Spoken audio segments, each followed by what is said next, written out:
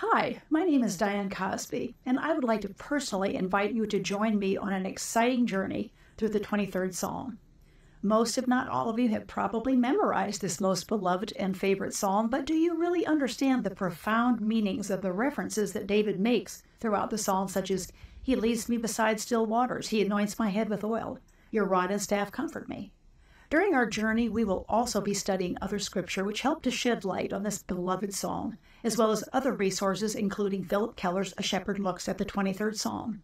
Although written a number of years ago, this volume is one of the most insightful available on the subject, because the author actually was a shepherd, and therefore he gives us much greater understanding about the profound significance of the references that David, as an experienced shepherd himself, makes throughout the psalm.